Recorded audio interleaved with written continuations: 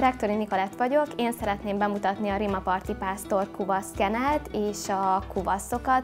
A kuvaszról azt kell tudni, hogy alapvetően egy ősi magyar pásztorkutya fajta, a bevándorlás során került a Kárpát-medencébe, és itt ugye a nyájak őrzésére, illetve az állatok védelmére használták leginkább ugye a ragadozók ellen, és számos bizonyíték is van, például fenékpuszta mellett találtak egy kutyacsont leletet, és ez ugye az ősi kuvasztól származik, illetve ezt követően az Árpád-házi királyoknál is bölényvadászatokra alkalmazták, felismerték ugye kiváló munkabíró képességét, illetve hogy mennyire alkalmas ugye erre a feladatra, vadászatra is. Mindezek mellett a 19. században, ugye mikor megszűnt a pásztorkodás, ugye az ő szerepük teljes mértékben háttérbe szorult, és bekerültek a családi házakba, kisebb birtokokra, majorságokra, tanyákba, és ezt követően jöttek ugye a háborús időszakok, a II. Világháború hatalmas pusztítást végzett, ugye lecsökkent teljes mértékben a kuvaszoknak az egyedszáma, mivel ugye ők védték a területeket, ezáltal amikor a fosztogató katonák betörtek a tanyákra, vidékekre, ugye itt rögtön ugye a kuvaszok estek először áldozatul a fegyvereknek, és ezáltal nagyon kevés kuvasz maradt meg.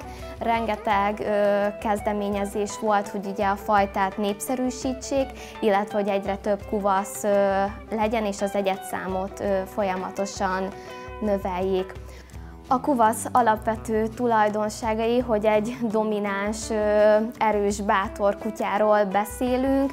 A küllemére alapvetően jellemző, hogy fehér bundája van, és ezen kívül az elefántcsontszín is elfogadott, tehát tipikusan kuvasz szőrzettel rendelkezik. Mindezek mellett a test arányai arányosak, nem zömök, nem nyúl, tehát teljes mértékben arányosság jellemzi.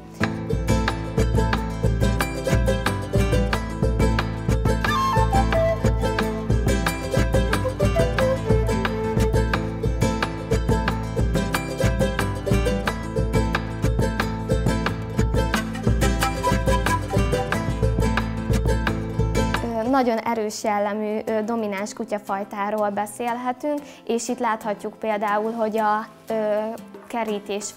kerítés mögött egyértelműen tombol, védi ugye az ő területét, azonban teljes mértékben képes a szocializációra, mert hogyha például elvisszük egy versenyre, kiállításra, ott teljes mértékben tud a környezetéhez alkalmazkodni, fel tudja venni a ritmust, be tud illeszkedni, meg tudja magát mutatni a bírálatokon, illetve kiváló családi, sportkutya és vadászatokra is alkalmas.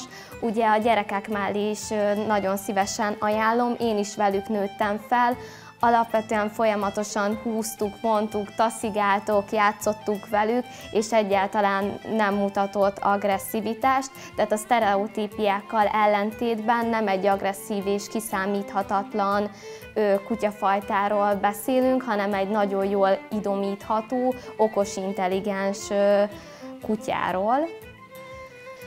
A sztereotípiák mögött gyakran ugye az áll, hogy ezeket a kuvaszokat láncra kötve nagyon szűk helyen tartják, és ez a fajtának ugye nem jó, mert alapvetően nagy térigénnyel és helyigénnyel rendelkeznek. Alapvetően egy szabad természetű kutya, nagyon önálló, és ezért szüksége van a megfelelő helyre, területre, és hogy ugye ezt ki tudja megfelelően használni, tehát emiatt van az, hogy sok esetben ugye azt mondják, hogy jaj, megbolondulnak a kuvaszok, vagy nagyon agresszívak, de megfelelő, felelősségteljes tartás mellett ezt úgymond én kizártnak tartom. Mi is nagy területen tartjuk a kutyáinkat, egyik kutyánkkal se volt negatív tapasztalatunk, ugye emiatt is szerettünk bele a fajtába, mert nagyon kezes bárány, rajong a gazdájáért, alapvetően egy gazdás kutyáról beszélünk.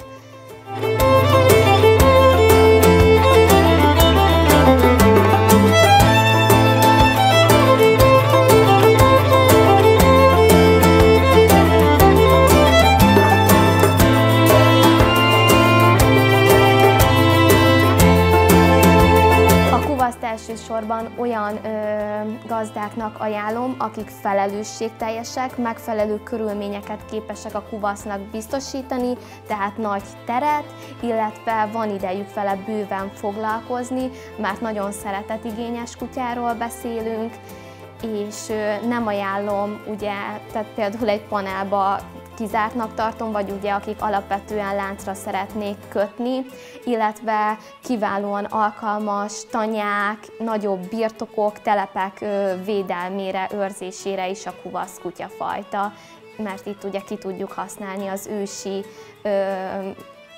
tulajdonságait, ami ugye alapvetően abból ered, hogy ugye a védelmi funkció. Alapvetően a kuvaszokat olyan személyeknek ajánlom, hogy tartsák, illetve foglalkozzanak velük, akiknek egyrészt idejük van, erős személyiségek, határozottak, és ugye a kutyának az önállóságát úgymond egy minimálisan meg tudják törni, és ezáltal ugye a kutya képes beilleszkedni a család mindennapjaiba. A kuvasszal szembeni sztereotípiák miatt az egyedszám sajnos nagyon kevés, ezért próbálják a fajtát egyre jobban népszerűsíteni. Körülbelül évente olyan 200 törzskönyvezett kuvasz születik. Persze előfordul, hogy otthon családi házakban vagy tanyákon, de ugye ezek nem törzskönyvezett kuvaszok, azonban szerencsére egyre nagyobb népszerűségnek örvend. Rengetegszer kerülnek a kiskutyák ki Kanadába, Németországba, nagyon szeretik külföldön, mivel például Kanadában is ideális ugye a nagy farmok védelmére, ezeket tudja őrizni, tehát hogy egyrészt nagyon jó, hogy visszakerül az eredeti funkciójába a kuvasz.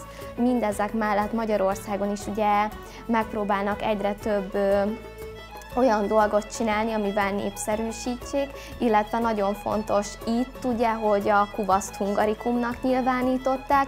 Mindezek mellett 2016-ban elindult egy program, a Kuvasz őr nagyragadozó védelmi program, amelyet ugye Szép Ábrahám hozott létre. Ennek az volt a fő feladata, hogy a törzskönyvezett kuvaszokat visszahelyezzék az eredeti feladatkörükbe, és emellett megtanítsák a gazdákat arra, hogy ugye a kuvaszokkal hogy tudnak együttműködni, hogy az állataikat megvédjék, valamint a lakosságot. Ez a program az észak-magyarországi régióban indult el, jelenleg 5 kuvaszt ajánlottak fel a gazdáknak, és 2019-ben tovább szeretnék ugye bővíteni a kuvaszok számát.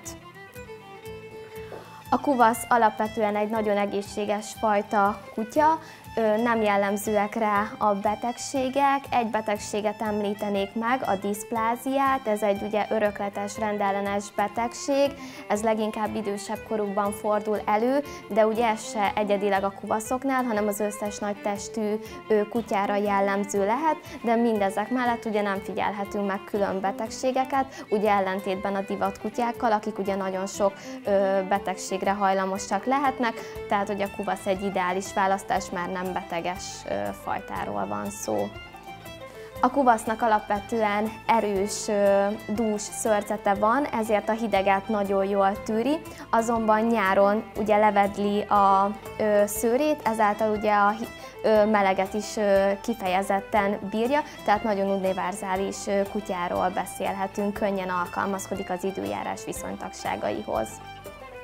A mi kenelünk a rimaparti pásztor kuvasz kenel. Mi 2,5 évvel foglalkozunk tenyésztéssel, ezelőtt már nagyon régóta tartunk kuvaszokat. Édesapám első kuvaszát 1982-ben kapta meg. Nekik alapvetően fontos volt, hogy egy magyar fajta kutyát válasszanak, illetve hogy egy olyan kutyát, ami őrzi a területüket, illetve az állataikat, mert az állattartással, illetve földműveléssel foglalkoztak, és mikor én is megszülettem, ugye tanyán éltünk, és ezáltal én is ugye a kuvaszokkal nevelkedtem fel. Eleinte ugye hobbinak indult, és nagyon megszerettük a fajtát, és ezt követően kezdtük el tenyészteni. Mi alapvetően az ősi kuvasz fajtát részesítjük elénybe, tehát ezt a genetikát próbáljuk képviselni, nem szaporítani szeretnénk őket, hanem minőségi kuvasz almokat létrehozni. Céljaink a közeljövőben, hogy saját tenyésztésű kutyákkal szerepelhessünk a versenyen, és hogy ezt az ősi fajtát népszerűsítsük, és hogy a magyarok körébe újra elterjedté váljon és népszerűvé a kuvasz.